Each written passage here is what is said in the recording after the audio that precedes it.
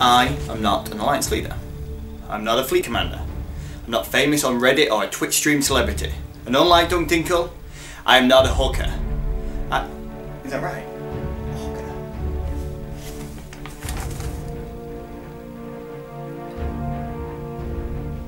What the hell is wrong with this guy? Give me Britt. Now, Britt, on the phone.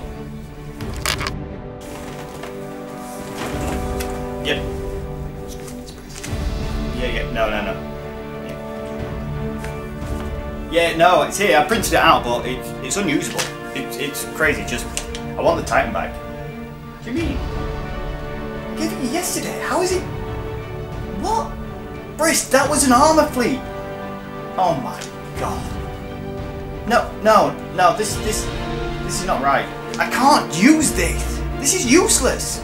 For God's sake. Clearly, I'm not an actor, but I am an avid EVE player. I play the game every day. I have built a corporation of nearly 400 members, and that's only 150 players, but that's still quite a community. And I think that's where the secret lies within EVE. It's not the game mechanics and it's not the graphics. The fights are great, don't get me wrong, but without the community, we just have a regular game. What separates EVE Online is the community. Our player meets are legendary, and for me, that's what pivoted me on a different viewpoint to EVE Online. I know it may not be sustainable to do EVE World Tour every year, but oh my god, that was amazing. We should be doing more promotion for all of the local player events, because stepping outside of the game client and going to an EVE meet changes your view on the game. Clearly, the community is at my heart, and that for me is what makes EVE Online special.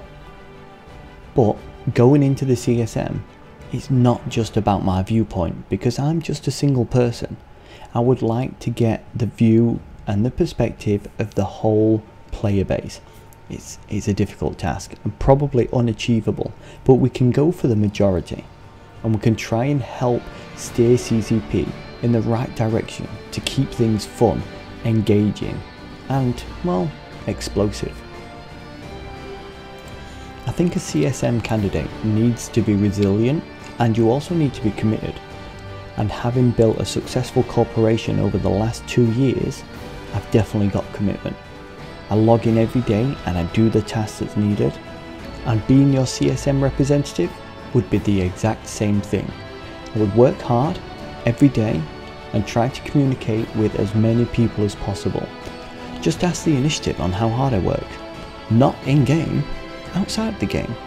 When I started to do the initiative t-shirts, which we ended up over 150 of them, taking up a full suitcase on the way to EVE Vegas. Getting the shirts to the American bros was a testament to my commitment. I messed up my flights to EVE Vegas, and the next flight that we could get onto was going to land the day after the party, meaning most people would be hungover and not getting the shirts. But we dug deep, we bought another plane ticket, flying from the UK to Vegas just to make sure people got the shirts that they expected. That's how committed I am to my community, and that's not just the initiative, that's the EVE player base. 1st of June is just around the corner, and I hope to have your vote. My name's PJ Hustle, and I'm running for CSM.